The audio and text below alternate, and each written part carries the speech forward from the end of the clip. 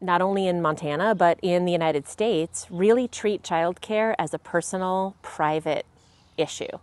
And it's not. It's a social issue. It's a community issue. Quality childcare in Missoula is difficult to find. Parents are struggling and the caregivers are struggling.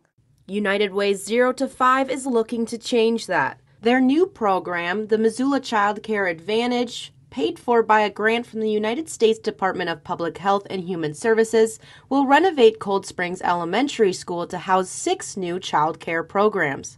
The future home of Missoula Child Care Advantage. The student facility will be here near the corner, and then there'll be just a really small, apartment size kitchenette. So you can heat up mac and cheese. They are now accepting applications for providers who wish to occupy the space. Looking strongly at how can we support those providers who want to provide great care, to do the best work they can and stay in this field that they love.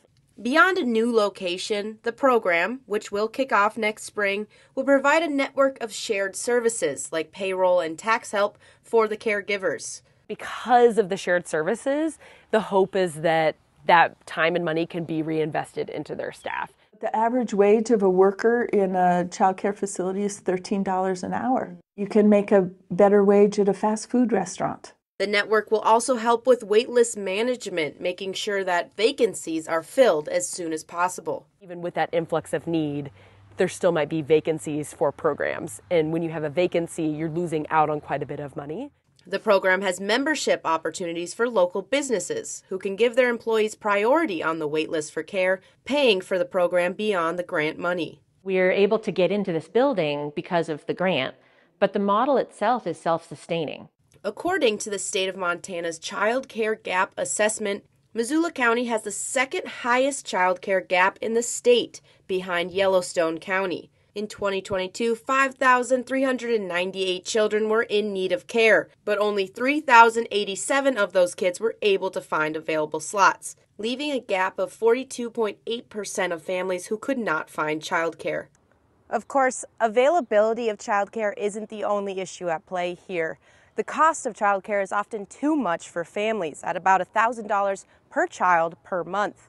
But new eligibility for a Montana Child Care Scholarship could ease some of that burden.